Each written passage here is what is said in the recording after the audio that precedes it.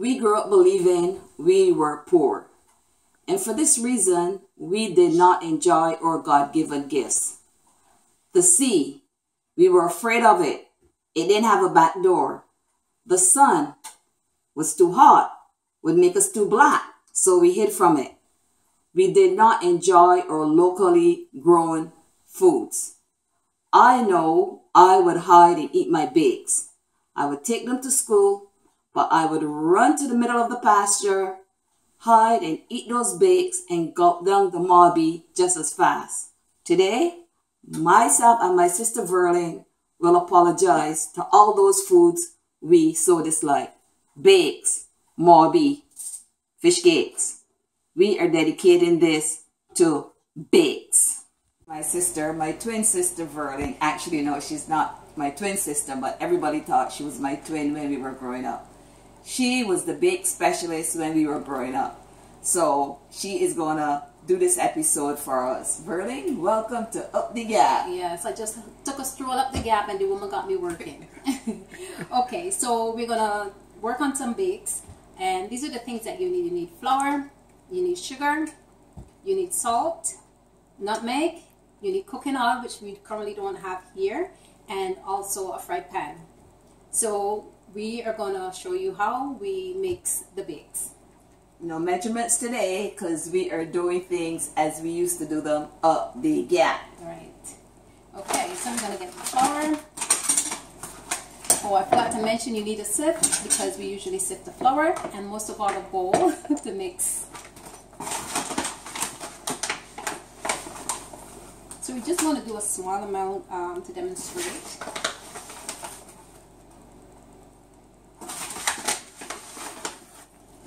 Okay, so there's about 3 scoops right now.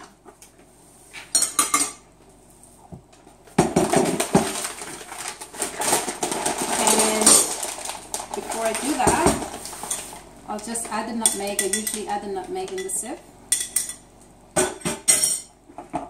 We sift the flour.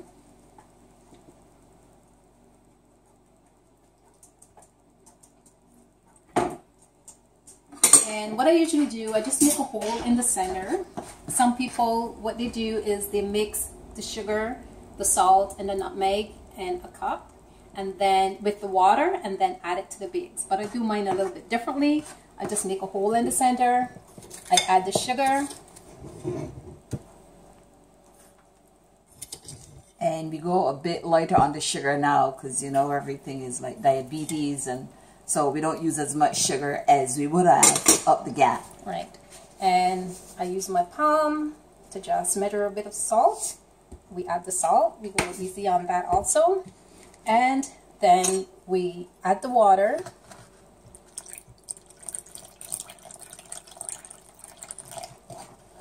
And sometimes you have to play around with the amount of water that you add to it.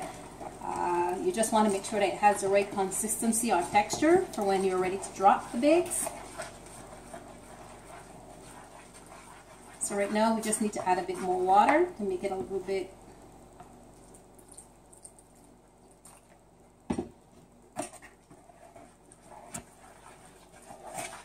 So you just keep stirring until you get all the flour coming together. Now, right now, if I was making dumplings, this is how the texture would be for dumplings, but we are making bakes. And as you can well imagine, up the gap, you're sitting patiently waiting for these bakes to finish. Sometimes we'd be outside playing bat and ball while Verlin is inside making these bakes, or me, I love reading, so I'd be sitting there reading and just waiting for these bakes to be finished. So sometimes you can give your arm a workout by just making sure you keep beating it and mixing it so it gets to the right texture.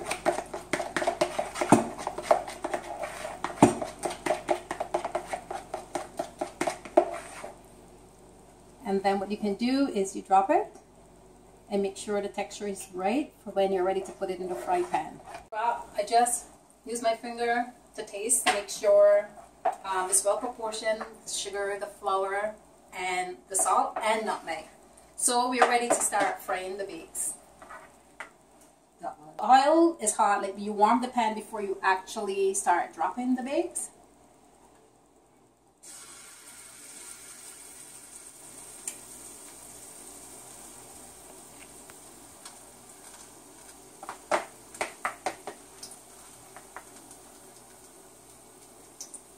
Sometimes the type of spoon that you use determine the shape of the bakes.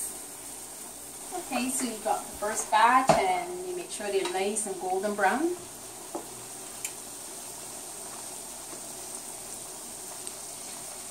So wow, what I usually do is I turn them consistently, that way they cook on both sides.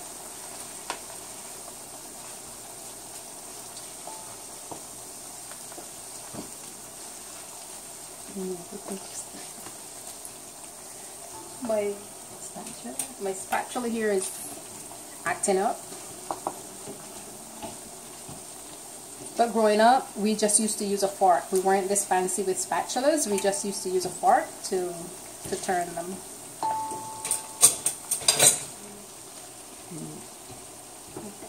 So I just turned the heat up a little bit, the stove up a little bit more. It was a little bit low before.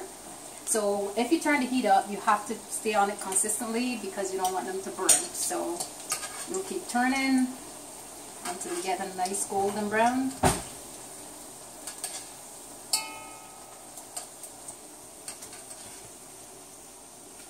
I find at our church get-togethers, especially if we're doing a breakfast, this goes down. The bakes are one of the popular dishes that people tend to gravitate towards. And if you want, you can make them healthy. You can add ground flaxseed. Yes. You can use whole wheat flour. It's totally up to you.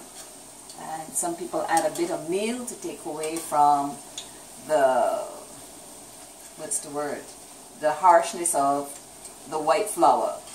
Because now, you know, white flour has a bad name. But for us growing up, we just love flour, whether it was in dumplings, bakes, fish cakes, muffins. You know, they used to say we ate so much flour that if we got wet, we would just dissolve. Or float. Or float. Finished product for golden bakes, golden brown bakes, and you can have them with an egg for breakfast, or you can have it with some corned beef for lunch. And you can also, if you wanted, add a glass of cold Milo. You can have it with some Mobby, or you can even use it with some sorrel. And for dinner, if you want, you can just add a piece of steak fish. Hearty thank you to my sister Verlie for joining me on this episode.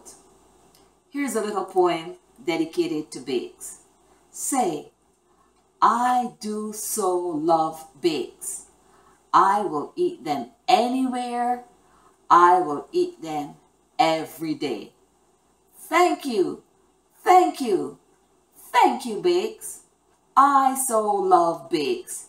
Bajan I am. Join me next time when I introduce you to the flake can, the centipede, and our speedy grandmothers. See you next time on Up the Gap.